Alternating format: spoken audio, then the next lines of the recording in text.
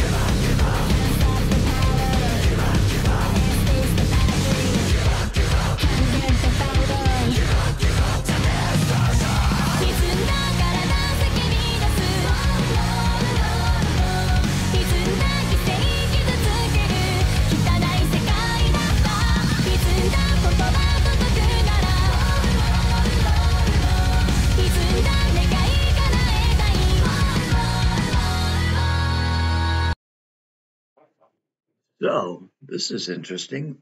Very grandiose, a lot going on as far as graphics. But this is not baby metal. She had the sounds like men singing with her. Uh, the girls aren't in it. So definitely early on when they said, "Hey, we like the sound, but what are we going to do with these cute little girls? It doesn't work."